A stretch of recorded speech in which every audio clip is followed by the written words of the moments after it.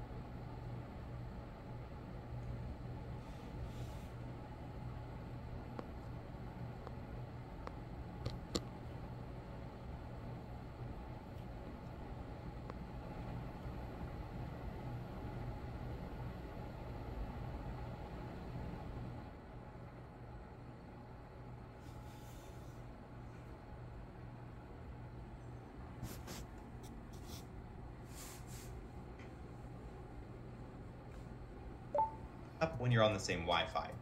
But if you're on a different network or you're outside of the house, suddenly you'll be unable to control or connect to any of the devices in your house.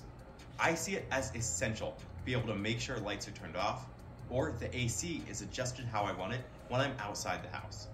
You also won't be able to run any automations properly without a home hub. Thankfully, getting one is super easy.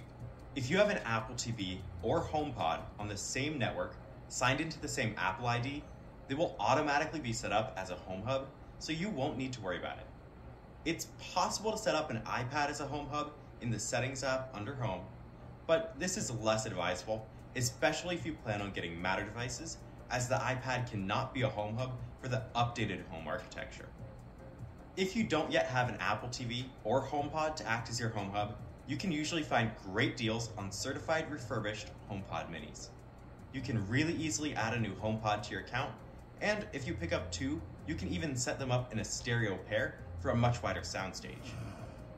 Once you have your home hub set up and powered on, the next feature you need to make use of are automations. You definitely aren't getting the most out of your smart home if you've just replaced every physical button or switch with an equally or even more cumbersome voice command. Instead, let automations do the work for you. While you can get way more complicated with sensors and the like, I think the best way to start is keeping it simple with timed automations. One of the first automations I ever set up was automatically turning off and on outdoor Christmas lights. But if you have a porch light, you can set it up to turn on either at a specific time or automatically based on sunset, so it adjusts the exact time throughout the course of the year. You can have it automatically turn off the light after a specific number of minutes or hours, or you can use a separate automation run at the same time every day to make sure outdoor lights are off. Continuing with those automations, they're a great way to wake up in the morning rather than dealing with typical alarms. If you have a regular wake up time, you can have your lights gradually turn on to a dim setting. You could even take it to the next level by upgrading your existing curtains into smart curtains. Have them open up just before sunrise to let the natural light wake you up in the morning, and set them to close at sunset so people can't see inside your house. Smart curtains may not be for everyone, but I love having mine, and they could be worth considering. I use a car's curtain driver E1, but there are options from other brands as well. There are also a ton of smart blind options, if you prefer to have your automated control on blinds rather than curtains. Next,